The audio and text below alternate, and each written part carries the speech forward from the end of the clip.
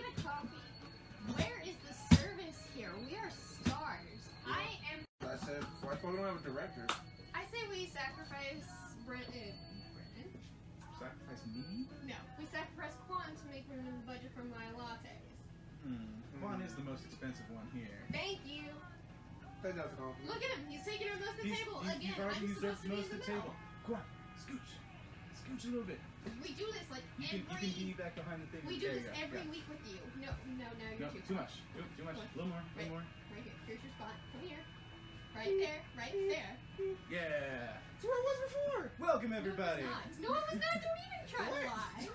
It is another episode of Throwback Thursday. Throwback Thursday. Throwback Thursday. As always, it is I, Omni Brennan, along with the others. The star of the show, the ghost host with the most, Jesse does. And your beatboxing boy, Defball 1. Yo, I don't know about you guys, but it's been a long time since the three of us been on this video. Like, I'm sorry, guys. I mean, with Black Friday and with Christmas and Donny Cates and Star Wars and Rebel Wilson being a cat, I haven't had any time. It's been a heck of a time. Hey, Rebel, come do a signing.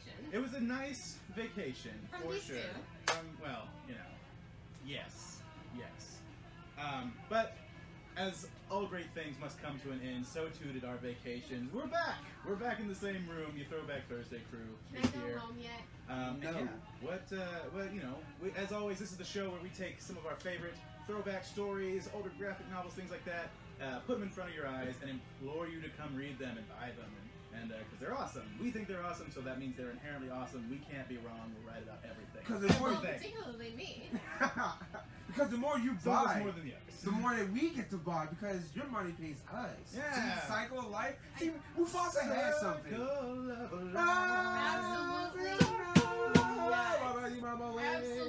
not. Absolutely not. Hey, Beyonce loves you in Lion King. Come do a signing. Come do a signing. It's not a comic! Hey, so? I would buy any comic signed by Beyonce. Duh. Any comic. Anyways, let's So get we've right got into the comics. got some books to suggest. Quan, what you got? Oh, man. You know, in the morning of David Bowie, happy birthday, David Bowie. You are missed. I just felt I needed something to get me through the day. It is. It's the 8th, today's the 9th. Happy birthday, David It's Bowie. a week-long mourning / celebration / remembrance. I mean, I picked The Punisher just to get me through that. I mean, David, your last album, let's be honest, that's not a goodbye. It's a see you later. As in, I'll see you later. David Bowie, come do a signing. I picked The Punisher by first name Nathan Edmondson. Edmondson. does Sorry. that have anything to do with David Bowie? It has a lot to do with David. I could totally see David Bowie being Frank Castle. Totally. You would never expect it. Hard pivot. Very hard pivot. Well, you guys know me. So, one thing I love about this story, I mean, Garth Ennis, I'm going to tell you, he set the bar this high. But what I love about this Punisher in particularly, you show that Frank isn't completely gone. You know, he still has some humanity left. He loves corned beef sandwiches. He loves the Yankees. I didn't know he was a baseball guy in this. I was like, yo, Frank playing baseball? What? No way. Well, he's from, like, what is it, New York, right? He's from Queens. Yeah. He's from Queens. You know, but, like, you see a little bit more human life to Punisher. You know, you see him smirk. You see him smile. Not just the deaf, cold killer, you know, stare that you're just so used to him seeing. You know, when he's mowing down mobsters with a, you know, an M60 hollow point, you know, explosives. Which he still does. Still does. At great length. I mean, I'm not saying it's not action-packed. I'm just saying he's doing it with some emotion. He did some interesting, Nathan Edmondson did some interesting character work on Frank Castle. Yeah. I also read the series when it was coming out as part of the Marvel. Don't you talk about Frank, you don't know. I just agreed that it was an excellent run. I'm sorry, I'm not used to you agreeing about anything. Ooh, that's true. He's got you there. I mean, you're like cat and dog. Yeah, conflict incarnate. Yeah, no, it was a cool run because you know, a lot of times what you see in the superb Garth Ennis books is you see Frank sort of like he's cold, calculated killer. And focused. He's that man, he's on a mission. He's on a mission. Let me tell you.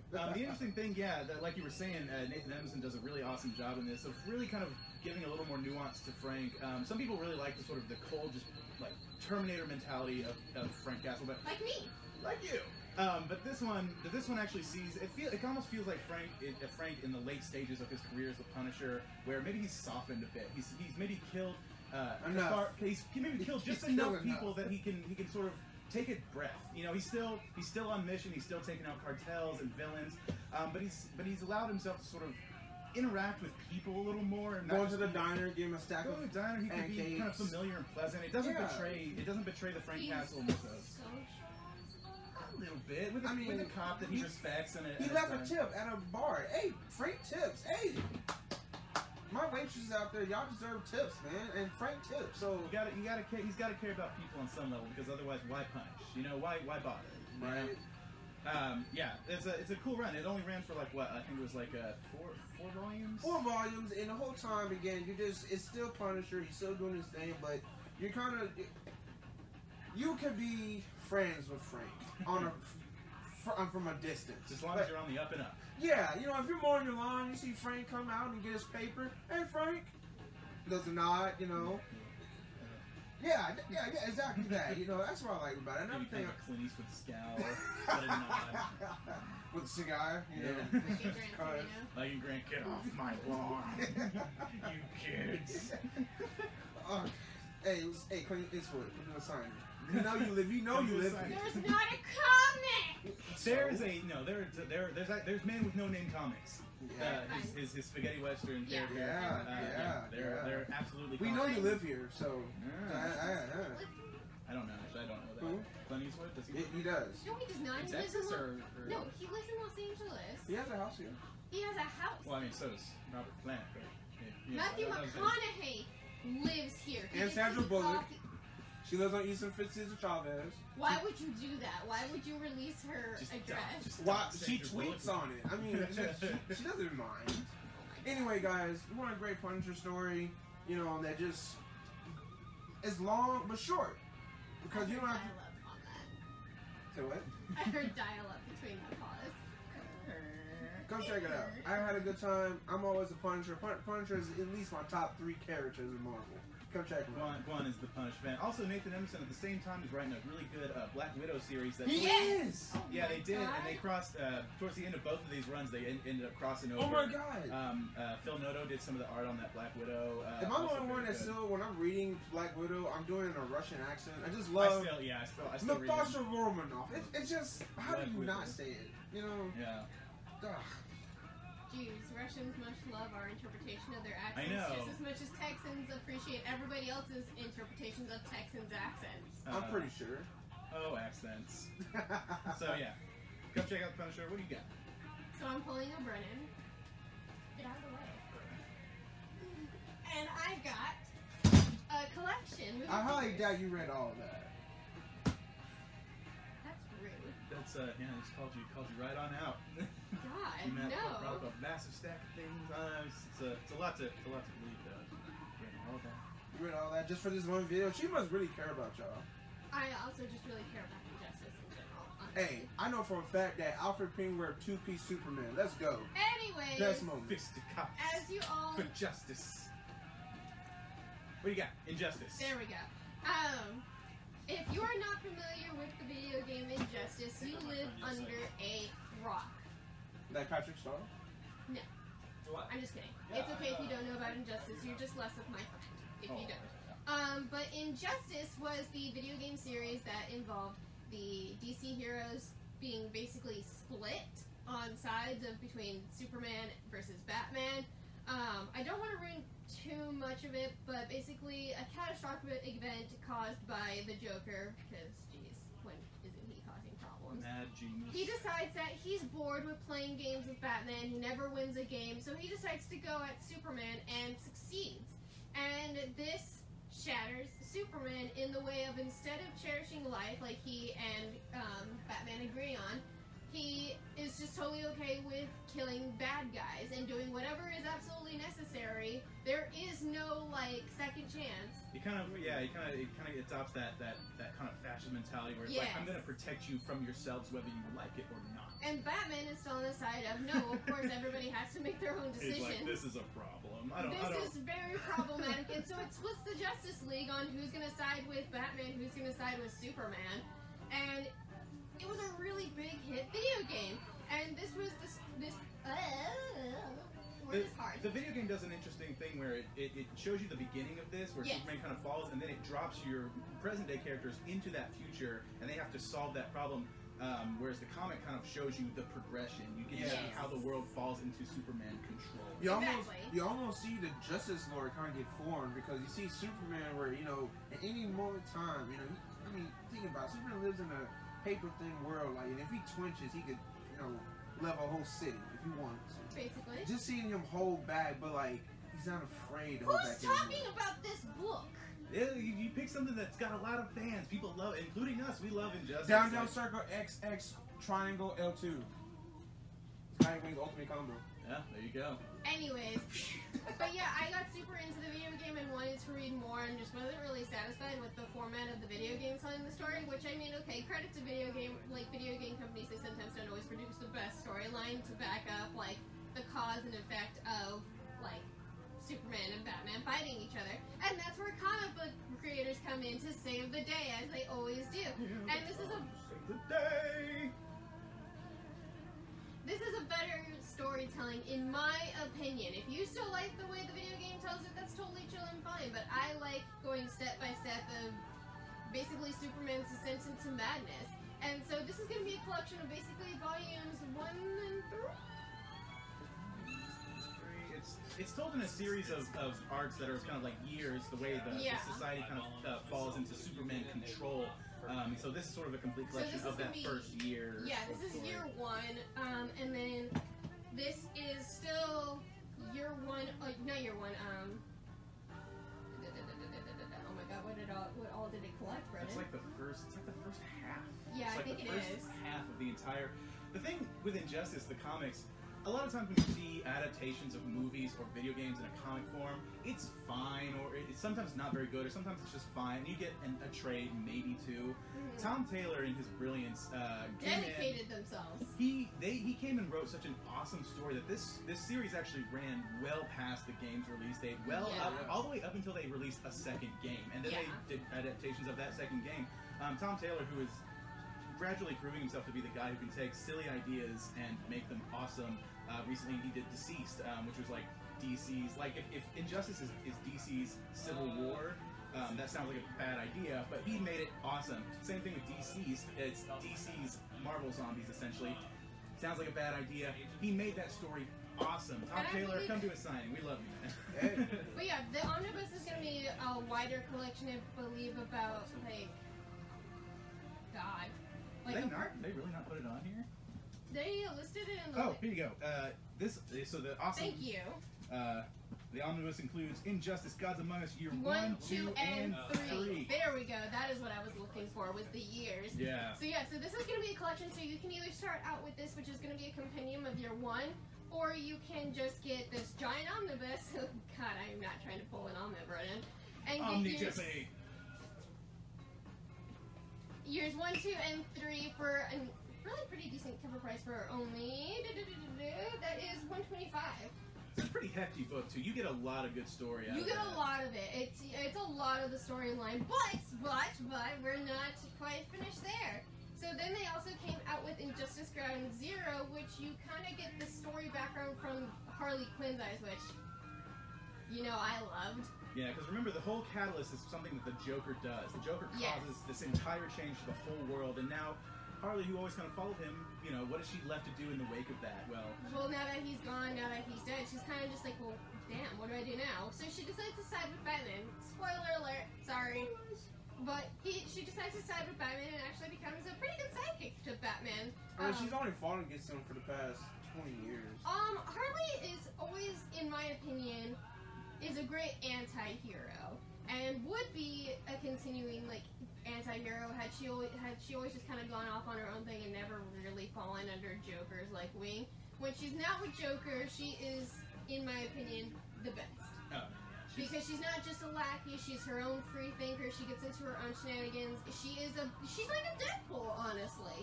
And I really love that about her. So yeah, so Ground Zero tells it from the point of view of Harley Quinn, and then we jump into, actually wait, my bad, they came out with another one where it was Injustice versus Masters of the Universe, which Like, is what is this craziness? Like, more insanity. an alternate universe DC story versus an alternate universe property. Where there's already enough multiverses as it is, it's just Crisscross. crisscross. But yeah, so they did a crossover with that, and then of course they came out with a graphic novel for Injustice 2, which is everybody's like favorite like fighting game at the moment. I mean, I know Mortal Kombat is supposedly coming out with another. Yeah, the Injustice games are from NetherRealm Studios, Yeah. which make the Mortal Kombat games. So it's very similar to that, just with your favorite DC characters. Yeah. So Injustice 2 obviously jumps into the storyline of explaining like okay, kind of like what the story is in the Injustice 2 game itself. So does the exact same thing that this does, only Injustice did. It's a And so if you're not done having enough to read with this, you can jump into this. Actually, there was a couple more years, so there is There's another. a lot. There's quite a few years. I think there was at least like 30 more. It's one good, long, sort of really epic storyline that just It takes is place over a completely years. epic storyline. If you're not satisfied with the storyline in the video game, trust me, you're gonna find it here. And you may find a little wacky tale with Masters of the Universe. Hey, Cha-Cha Fascist slogan. Superman versus Freedom Fighter Batman. It's pretty It's great. pretty solid. It was a good idea. Yeah. And the gameplay of it is just fantastic. One thing I did like about Injustice 2 that I liked better than the rest, everyone got their super cool own armor. I thought that was like so G. Yeah. I'm seeing Oh Robin. my god, I'm the seeing builds on that are I'm amazing. seeing Robin with her armor. I'm like, yo, Robin, shaved head Robin, just ready to. Can we talk about Harley Quinn's confetti gun? Oh my Sure, god, I it's a love that confetti thing. gun. Just how she's just like, ah. Of course, it's a confetti gun. It's not some real bullets in it. Well, no. Just Confetti gun. you get paper cuts from that. Yeah, it's it's a kind of paper just- cut shotgun. That's some gnarly stuff. I mean, only Harleen can pull that off. Yeah. I've maxed out my Harleen to 30. Well, A lot of hours wasted, Well, I know. speaking of epic crossovers and clashes between heroes, this is actually a long-running tradition in comics, and it's never been any bigger than it was in the 90s. The 90s, for all of its ups and its downs, was home to some really big, crazy ideas, and this is where you saw the big two companies, Marvel and DC, actually become really good frenemies and pit their characters in co-publications against each other. So you got to see some Marvel characters crossing over DC characters. While it happened a few times in like the 80s, the big culmination came in the 90s with DC versus Marvel comics. Now, as you can tell, this is a series of First fake and issues. last time they'll probably ever work together. Right? Yeah. I mean, it's like, when can you expect to see this happen again? Because they're both juggernauts.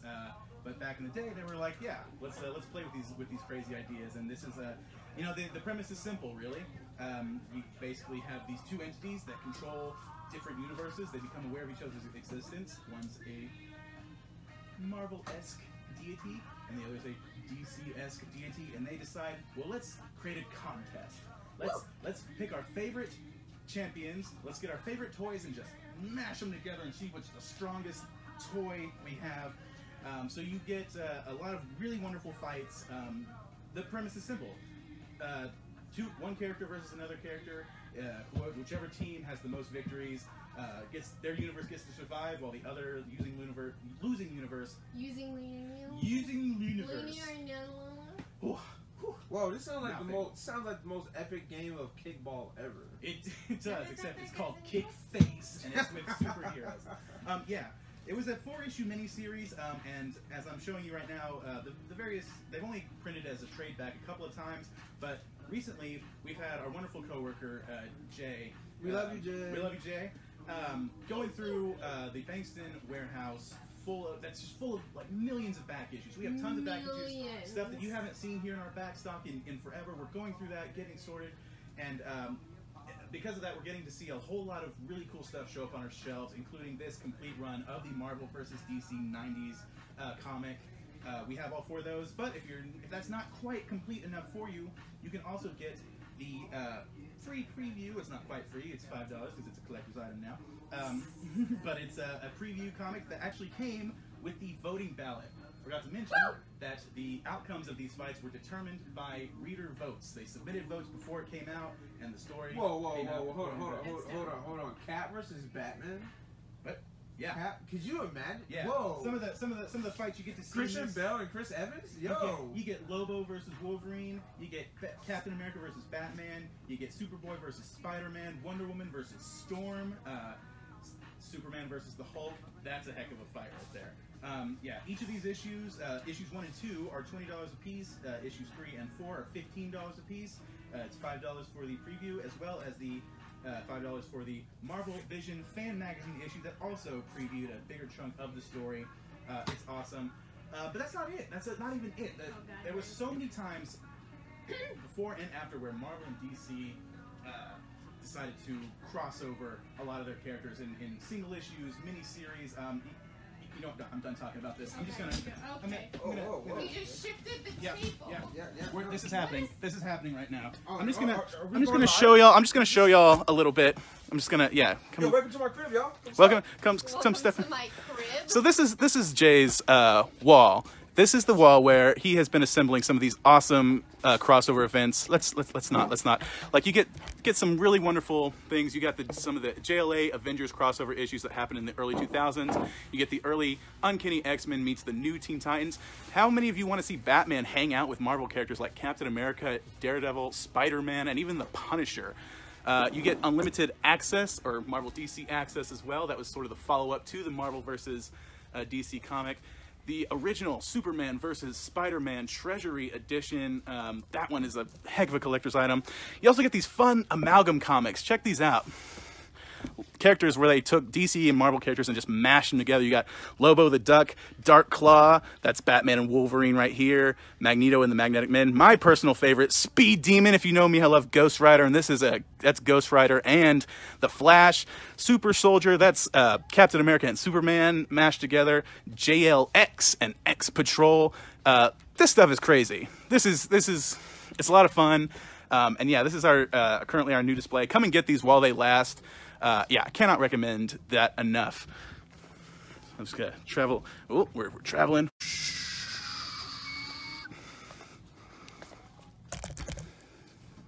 Shaking the earth by breaking the fourth wall. I changed, yeah, broke the fourth wall. But yeah, that also leads me to another thing. Part of our back issue initiative here and getting these back issues priced, sorted, and brought on the shelf so that you can come and grab those. We also have a Facebook group. The Austin Books back issue group. It's where you can go onto Facebook, submit a request for us to see if we have any particular back issues you're looking for. If they're not here in the store, we'll check against our massive selection at the warehouse. Likely we will have it, and if we do, we can either ship it to you or have it brought here to the store for you to come pick up. If you're in store and have one you're looking for as well, we actually have a comment box shaped like Thor's hammer where you can fill out a form looking for the issue. Meow, meow, meow.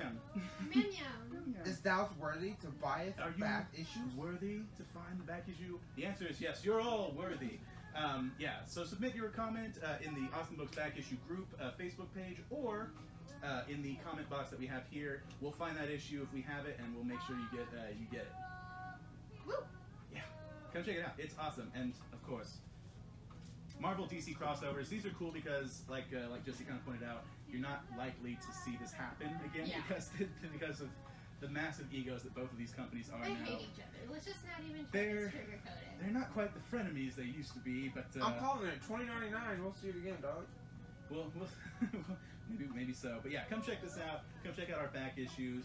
What else we got going on? Anything next month? So we are planning a ladies' night. This is normally where Brennan would have inserted the cheers if this had been an edited if I'm video. editing this, you get. I would probably do the adult cheers for this one rather than the kids' cheers. Maybe the kids. I don't know. But yeah, we're planning a ladies' night. It's going to be next month. We're going to be hashing out those details and hopefully getting back to you probably later this week, letting you know when that's going to happen. So yeah, ladies, I definitely recommend. We recommend all ladies of shapes and sizes and ages come by and hang out with me and talk comics. This lady. Oh, yeah. And also, I heard they're really fun. I hear it's going to be bananas. B-A-N-A-N-A-S. Guys. There's going to be junk food. Junk food and comics and manga And I'll put on a movie in the background, and we'll play board games that are brought over from Outlaw Moon. It's gonna be a good old time. So yeah, definitely come by for that when I get the details better hashed out. Yeah, we'll have more details coming out later for that. But yeah, keep an eye out. The ladies' nights are always fun. So I hear. I've not been. He's not allowed. I'm not allowed. I'm not allowed to enter the building. They literally have had to kick me out, just kicking and screaming. No boys allowed. No boys allowed, apparently. Respect, dog. No, it's fun, and yeah, we'll have more details for that coming out soon. And this week, Injustice, this compendium will be what gets the 15% off. So you don't just have to get this thin little Volume 1. No, the whole compendium of Gods Among Us Year 1 is going to be 15% off, and it sits usually at $24.99. So 15% off of that. It's gonna be sitting real pretty for this next week. So definitely come by and pick that up if you're just as much of a fan of Injustice as I am. Plus, just check out this really cool art. Do it, or you get pieced up by Pennywise. Do it. What? Alfred. Oh my god. Pennyworth. I know what I said. That brings Throwback. That brings Throwback Thursday to a close. Oh, I'm alone. Toss a coin to your comic shop. Oh, Valley of Plenty.